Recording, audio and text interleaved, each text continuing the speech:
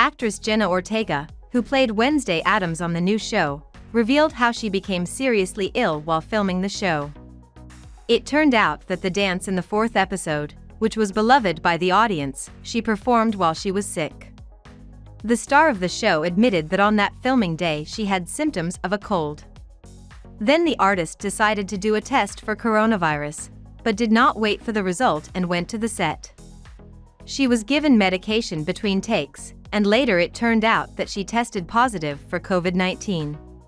The process was like a real madness, because when we started, it was my first day with COVID. It made filming go horribly. Then I woke up and my whole body was aching. I felt like I'd been hit by a car, and in parallel the little goblin was stuck in my throat, scratching the walls of my esophagus, she told The Hollywood Reporter. Did you enjoy this video?